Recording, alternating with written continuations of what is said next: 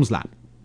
Com base na figura do Excel 2010, ao lado, assinale a alternativa correta que indica o nome do estilo de referência configurado que altera como as fórmulas do Excel se referem a células. E ali vem a letra A, L_num, underline C_num, letra B, C1L1, letra C, L1C1, letra D, num C, underline num L, e a letra E, col, underline lin. E aí, pessoal, qual a resposta correta para essa questão aqui? Então vamos lá, pessoal. Deixa eu mostrar para vocês agora passo a passo. Primeira coisa, observem aqui a imagem que não está coluna com letra. Não sei se todos vocês perceberam, mas percebe que as linhas e as colunas estão com números. Observa, ó. Normalmente no Excel é coluna A, coluna B e coluna C. E agora está coluna 1, coluna 2 e coluna 3.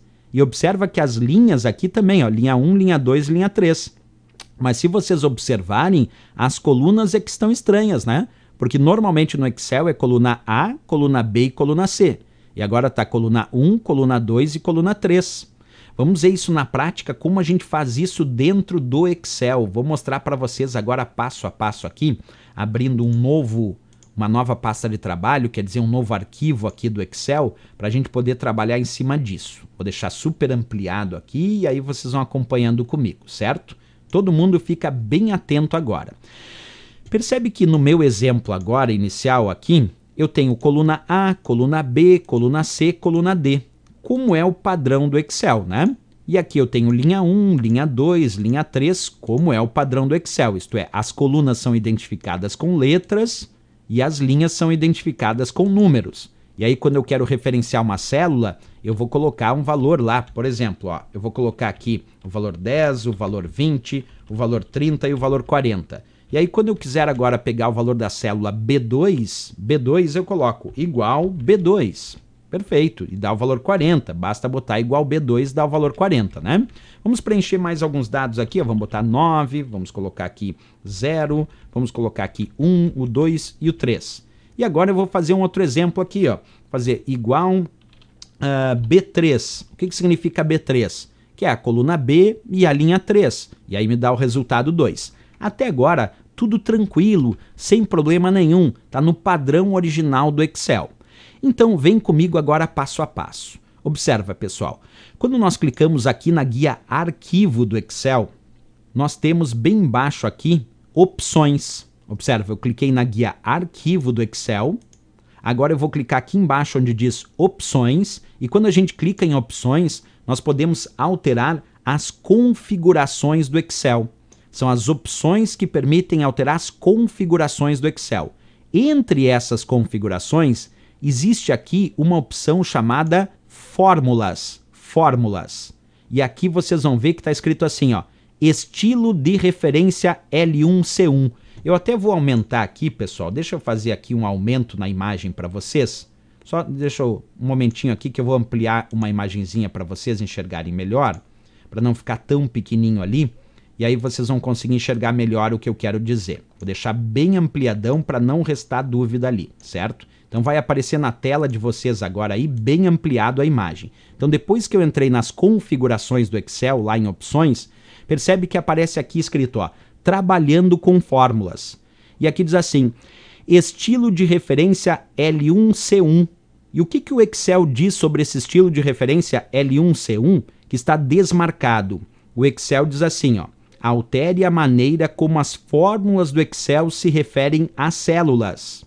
Em vez de usar letras para as colunas e números para as linhas, vou aumentar ali para vocês enxergarem a partezinha mais de baixo do que ele diz, ó. Deixa eu só mostrar ali, ó. Em vez de usar letras para as colunas e números para as linhas, esta opção permite o uso de números para as linhas e colunas. As células são referenciadas nesse formato, que é o formato L1C1.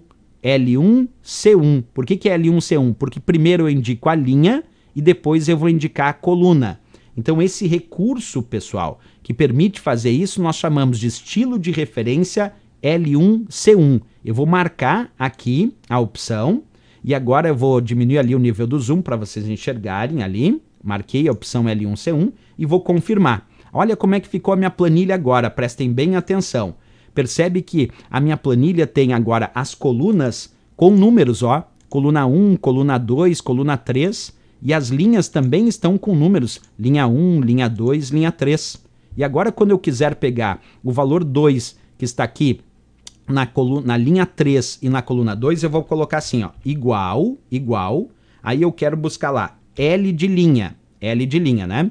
E aí eu vou colocar ali linha 3, igual L3. E aí agora eu quero botar que está na coluna 2, então eu vou botar C2. Então no momento que eu digito igual L3, C2, eu estou dizendo que é a linha 3 e a coluna 2. Então quando eu der Enter aqui, aparece o resultado 2.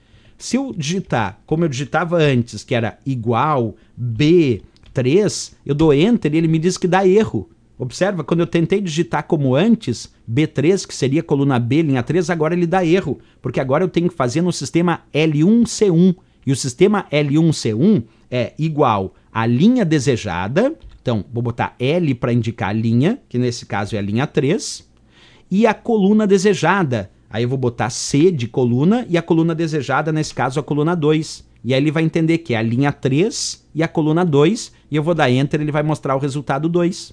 Isso é o que a gente chama de sistema L1C1.